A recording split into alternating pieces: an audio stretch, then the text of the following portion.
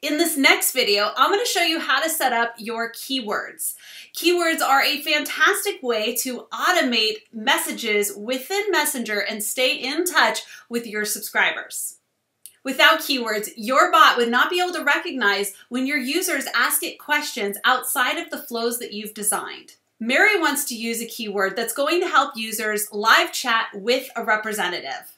Her keyword is going to be along the lines of talk to a human, but I'm actually going to show you a couple of examples on different keywords that can trigger this exact response. Let's head into Manychat right now and get started with keywords. To access your keywords, go to the left side navigational menu, click on Automation. Now click on Keywords. Now, if you've never created any keywords before, the only thing you'll find in here are these two top keywords. The first is to subscribe people. The next is to unsubscribe people. As you can see, we cannot turn these off. These are by default from Manychat, and that's to help you stay compliant with Facebook's terms of service.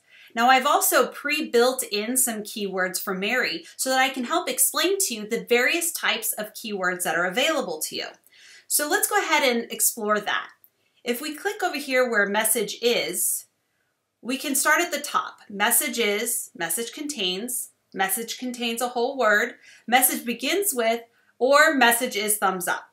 So if a message is something, that means that if I'm going to type in a keyword, for instance, like Mary wants to type,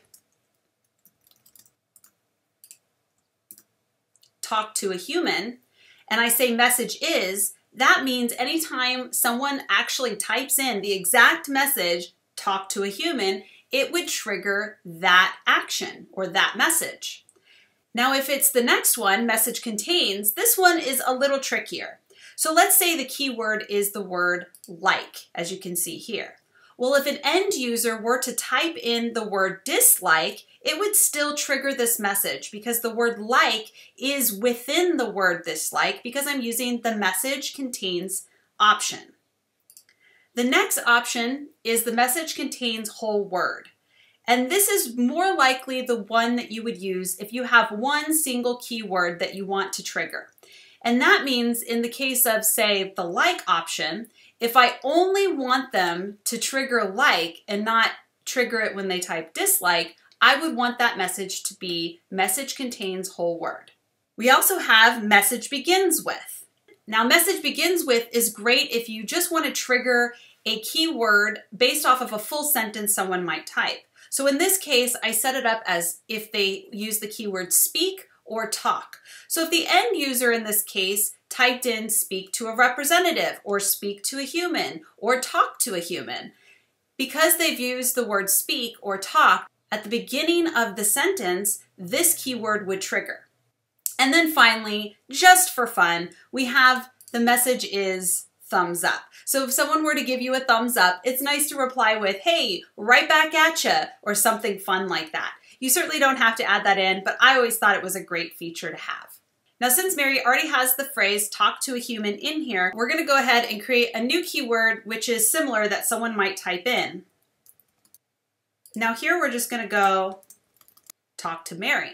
It doesn't really matter if it's capitalized because the bot is going to recognize the word already. So you don't really have to worry about if the person does capitalization or not, or they use all caps or what have you. Now again, this is a message is, which means that it is someone's typing in a specific phrase like talk to Mary, and that's going to trigger our message. So we're going to click on create message, and then you have the option to create a new reply, select an existing message, or create an action. Now, because we want this phrase to open a live chat and notify our admin, we're going to go to action and we're going to open our conversation. We're going to add one more action and we're going to notify an admin. You can add context by clicking on this line item right here. And again, you can add a different name or option, or you can change the text here.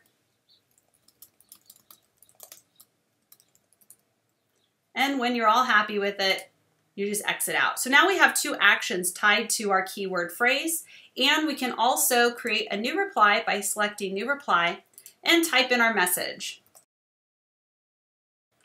Make sure you hit publish. Again, keywords are a fantastic way to smarten your chatbot up a little bit and further engage in more ways with your end users. Let's move on to the next step as we build out Mary's messenger marketing campaign.